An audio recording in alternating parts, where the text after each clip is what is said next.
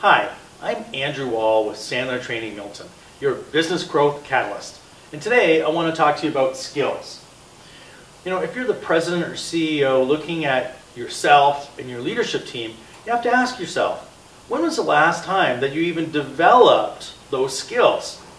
Often, as I recall myself being a young 29-year-old brash salesperson saying, I would like the next opportunity for leadership. Well, be careful what you ask for, you might just get it. I was 30 when I took over a $300 million business unit, and although I had the sales skills, I didn't have the people management skills. So are you investing in the management leadership skills of your key staff?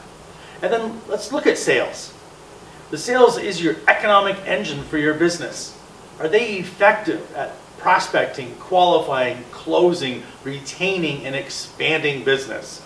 Or are you hoping they'll be successful because they have 10 years of experience? Well, at Sandler Training, we would encourage you, the CEO, the president of your company, to invest in your greatest asset, your people. I hope these ideas will help you as you look at 2019. Thanks for watching. I'm Andrew Wall, Sandler Training Milton, helping presidents and CEOs profitably grow.